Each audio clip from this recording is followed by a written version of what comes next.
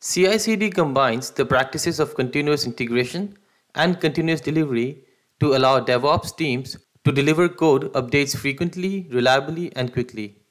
CI/CD emphasizes automation throughout the development lifecycle, build, test, and deploy. By replacing the manual efforts of traditional development, code releases can happen more frequently and with less bugs and security vulnerabilities.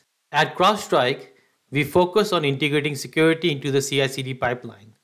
As part of the functionality of Crowdstrike's Falcon Cloud Workload Protection, customers have the ability to create verified image policies to ensure that only approved images are allowed to progress through the CI/CD pipeline and run in their hosts or Kubernetes clusters. Let's take a look at the steps involved in setting up the environment. In the first step, the developer commits the code to the repository. This triggers the pipeline.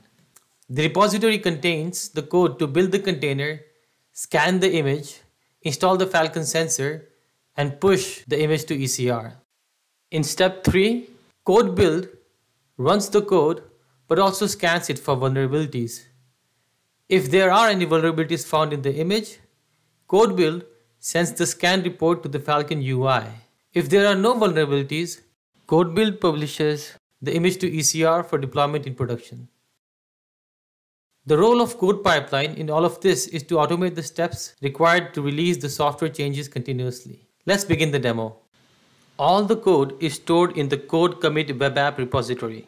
The web app repo has a collection of folders and build spec files. Build spec stands for build specification. A build spec is a collection of build commands and related settings in YAML format that code build uses to run a build. The app folder has a Docker file with the operating system and web application information. The Crowdstrike image scan folder has the code to scan the image. The sensor image import folder has the code to install the Falcon node sensor. The Falcon build spec file publishes the non-vulnerable image to the Elastic Container Registry ECR. Here we can see the Docker file with the operating system and web application information. In this case, the operating system is Ubuntu and web application is a web server, Tomcat.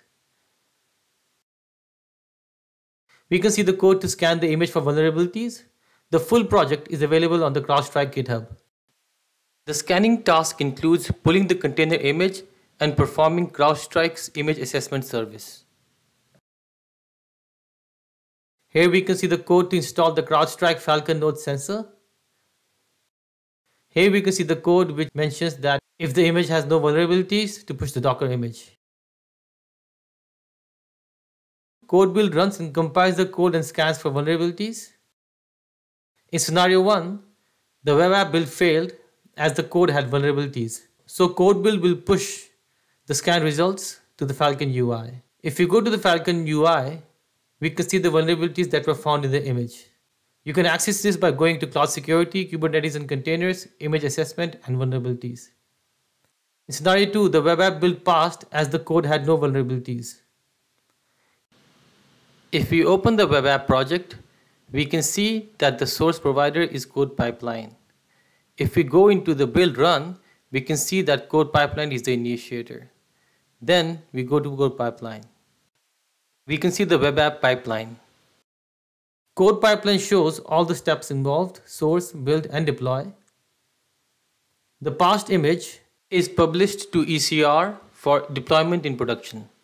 The tighter the integration between security and the pipeline, the earlier threats can be identified and the more the speed of delivery can be accelerated. By seamlessly integrating with the AWS CI/CD pipeline, Falcon CWP allows DevOps to respond and remediate incidents even faster with the tool sets they have.